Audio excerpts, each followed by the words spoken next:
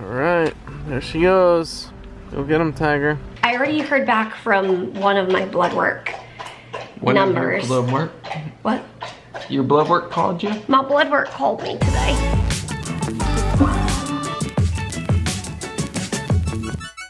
Good morning, guys. Got up early. I've been talking to my team the last few days about how I've been feeling this kind of like new strange fatigue feeling. That is not why I'm groggy this morning. That's just the morning. But at certain parts of the day, for a few hours, most days, I'm having this strange fatigue thing. And I have an appointment in a few days. And so they wanted to get some blood work so that they could see the lab results before my appointment. It's a telemed appointment, so I won't be at the hospital in a few days. But anyway, I'm getting some labs. They want to check my thyroid and a few other things, and I am gonna go get that blood work. And then we'll go home, and then I'll have coffee, and then we'll say, good morning, more chipper. Alright, there she goes. Go get him, Tiger. Oh, it is hot. But yeah. I still think this is a fine idea. She puts the red coat on and then takes it off when she gets back in. So that the part that's rubbing on the chair. Good job. Because I was thinking like, oh, I could just wash the sweatshirt when I get home. And I was like, I don't want to take this thing off. This zipper has been funky since the day we arrived in Scotland, and I put this red. Really? Oh yeah. That's funny. Because I remember we were getting ready to take the picture. Our friends were going to take the picture of us in front of our door. Yeah. And I think I was trying to like get it zipped up. Mary's standing outside the place waiting to get like, they have like a sickness screening station. She just texted me and said she feels kind of weird wearing a rain jacket on a sunny hot day. It does look a little strange. Right, you want to tell us what we got going on? Well, our BLTs last night were so delicious and summery that we decided to make them again, but this time with avocado. And we melted the cheese on the bread, which is delicious. And I'm having some crab meat on the side. We had some crab meat on a plate dipped in Old Bay last night.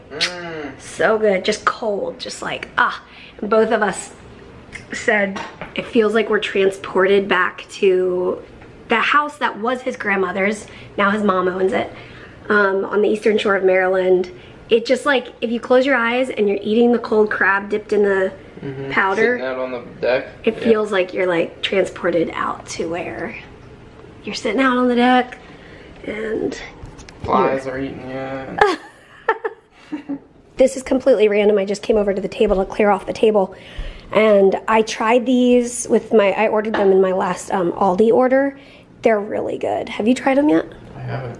Really good. I just dipped them in some hummus and delicious. I already heard back from one of my Bloodwork numbers. Your Bloodwork? What? Your Bloodwork called you? My Bloodwork called me today.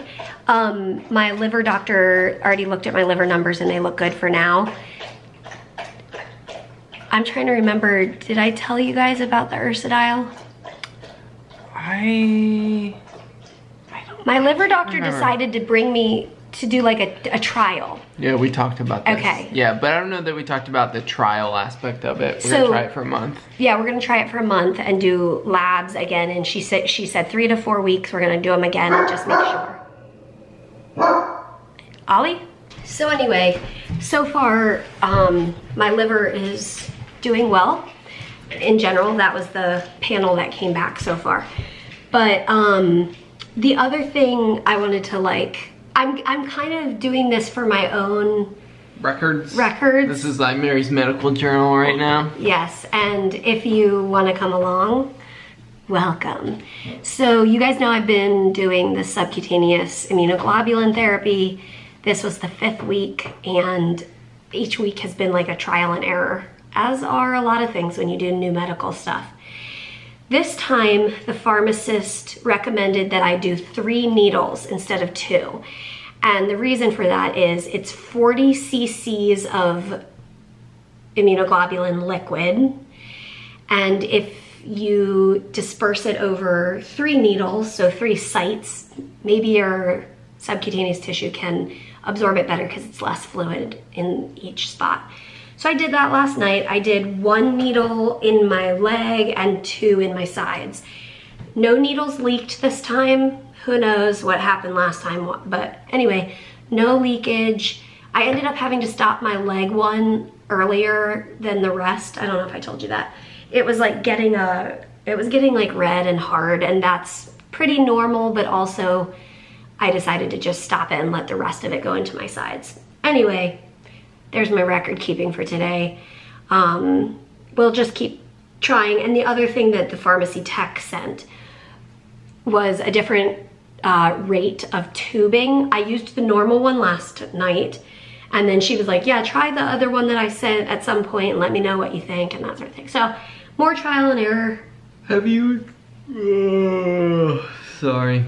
Have you talked to the immunology doctor about like what the timing is of eventually? I think the hope is that we'd space it out more than weekly, or like not more than weekly, but like less frequently. Less frequent. So every other week? Yeah. Isn't that what she said? I forget. Is bi-weekly? Bi-monthly? What? Bi-monthly? I think it might be bi-weekly. I never know if bi-weekly is like twice a week or every other week. Either way, she mentioned it to us, but that was like in the initial conversations. What's the word? Like it was when it was hypothetical. So we like to finish each other's sentences. Guys, my hair is, I've been wearing a hat all day, so then I took my hat off and it got all poofy, and now I don't, it's moments like this where I'm like, okay, I need to cut my hair. But other moments, like I'm really enjoying having long hair. So I guess just enjoy it. Okay, soak it up. And so that's your update from the Frey Life today. And as always, we'll see you tomorrow. Good night, y'all. Hey, Ollie. Want to say good night? Good night, guys. See you tomorrow. And come back tomorrow because we have a big surprise.